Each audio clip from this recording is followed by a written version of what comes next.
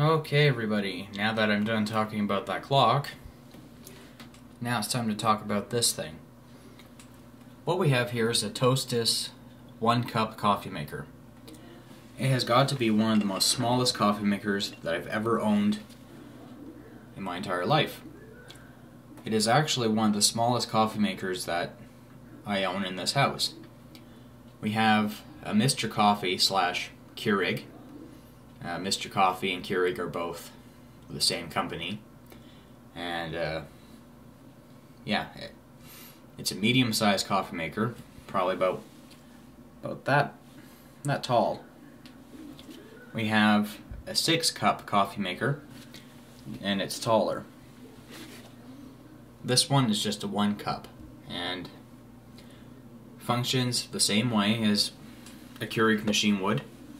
Except for a Keurig coffee maker would boil the water for 1 minute and then pour it all out instantly.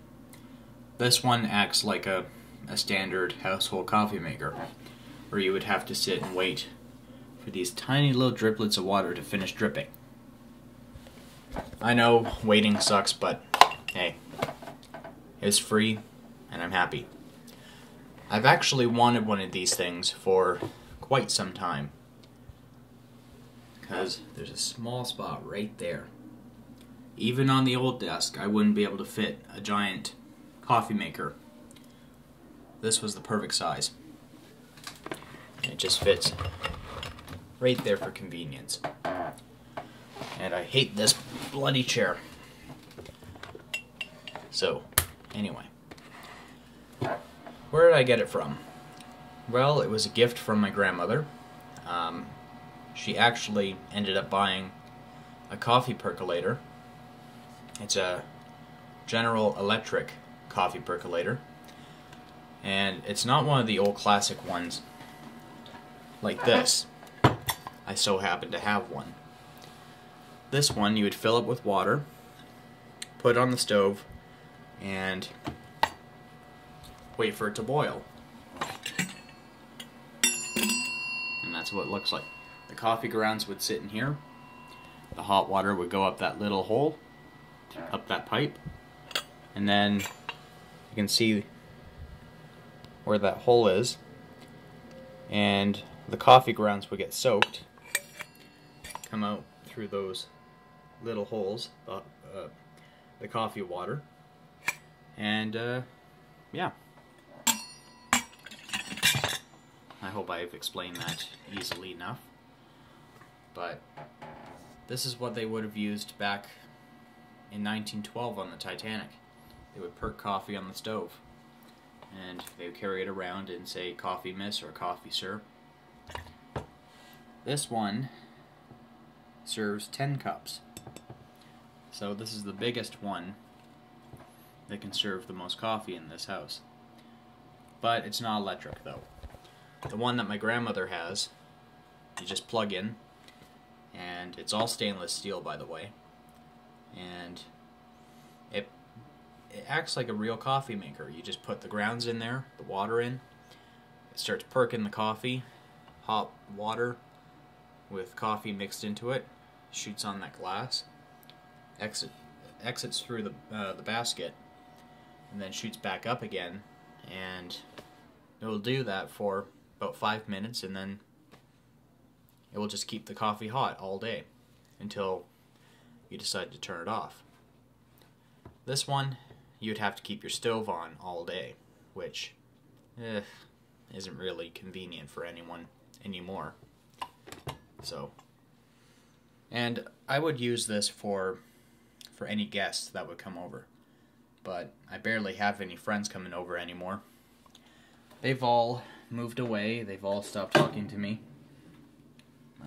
Not for hate reasons or anything, but just it happens once in a while.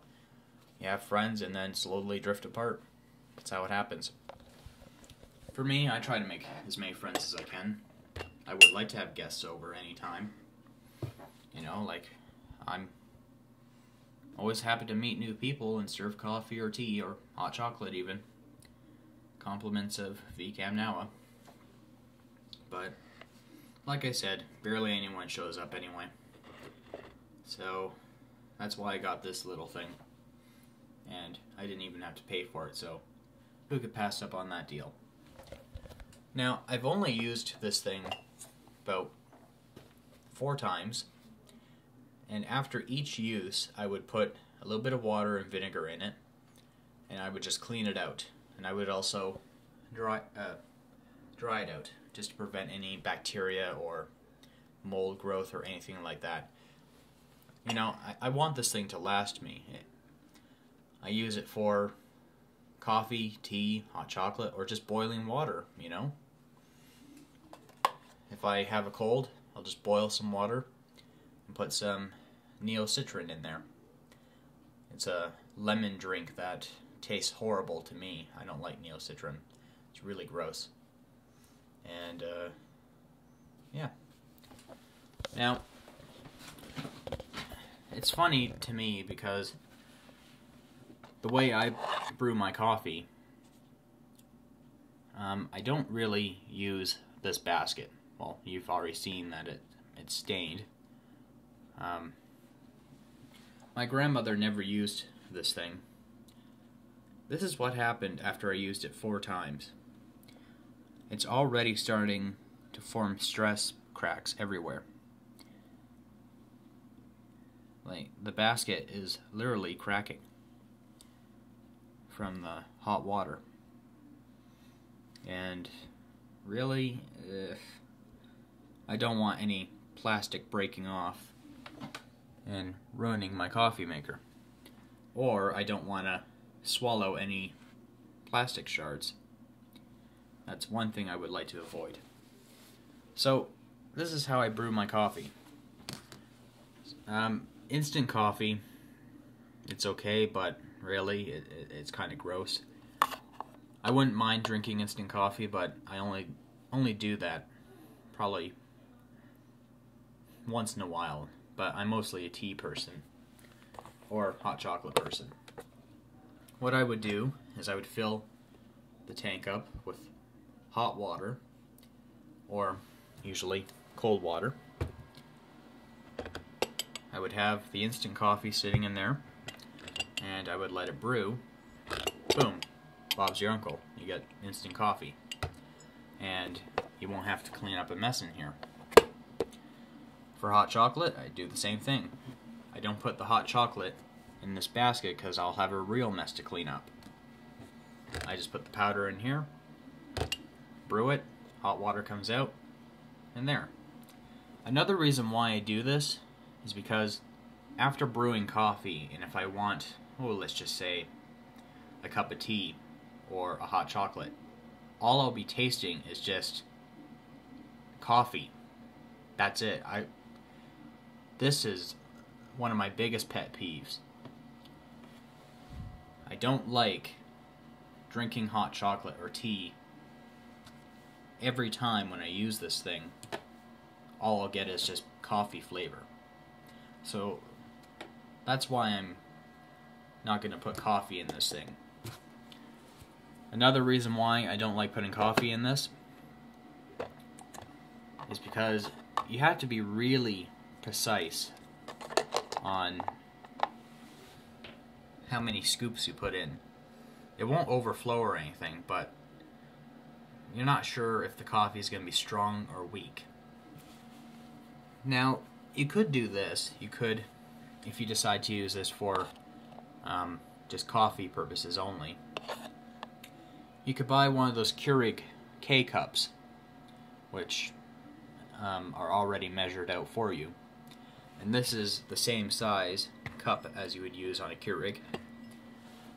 Just pour the coffee grounds in here from the little cup. Turn this little spout. Shut the lid. Boom. Done. You won't have to measure off anything.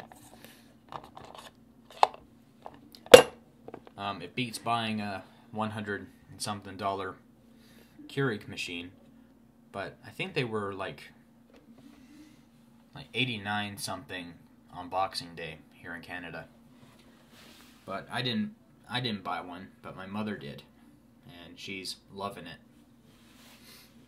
For me, all I care about is this little thing. And yeah. So you guys know that I won't be using this for any coffee purposes because, like I said, I don't want my tea or hot chocolate tasting like coffee. And usually you'll get that a lot if you get a used coffee maker. If you decide to use it for the same purpose as I am, all you'll be tasting is coffee, and that's it. And yeah. So let's test this baby out. Now I'm going to be using bottled water because it's filtered. I don't, I used to have a water cooler in here, and it used to sit right where that dresser is. And, well, clearly, there was a leak in it, and my carpet started to smell really funny, and I had to get rid of that water cooler. But the water was always fresh and cold. It was amazing. I loved it so much. I was so upset to get rid of it. I went and talked to my mother for a couple of days because I was that mad about it. It was her idea for me to get rid of it. And, since she's the one to blame for that, I just went and talked to her for a few days, and she said, "Oh, that's pathetic." I know it's pathetic to get mad at your mom for getting rid of the water cooler, but it definitely beats making trips upstairs to the kitchen sink. Now, this isn't going to be easy. Pouring water into this coffee maker, because it always dribbles out the side. Oh, I got lucky this time. Woohoo! Kick ass. Okay. I have red rose tea. Plunk.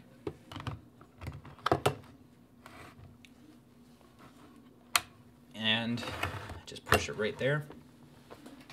And done. Now, when I'm making hot chocolate, it's a real pain in the ass because the water drops and it splashes everywhere. I don't know if you can see this, but you can clearly see that it's dirty under there. I have to clean it still. But did I turn that handle the right way? Yep, I did. I don't know what I'm gonna do with this thing. I'm just gonna, plunk it there until I figure out what I want to do with it. I'll start this computer up soon. And the redneck IBM computer. So clearly, there's no colored water coming out, coffee or anything like that. Just plain hot water. And yeah. Now, I would use hot water. I just pour hot water in the back, but since I want to let this thing last me, I'm trying to use bottled water. But I would prefer to use hot water because it would make it really, really hot. Like, I don't know how to explain it, but, this thing doesn't really keep drinks really hot, so I try to put really, really hot water in. But yeah, let's see. Yep, see? It's already doing its job. I think this will take about a minute, and I'm close to the 15-minute mark. But yeah, I don't know why I filled this cup up with so much milk. I only take a little bit of milk and take a little bit of sugar, which is starting to clump up for some reason. Yep, I may be a fat person, but really, I don't make my teas really, really sweet, or they would hurt my tooth.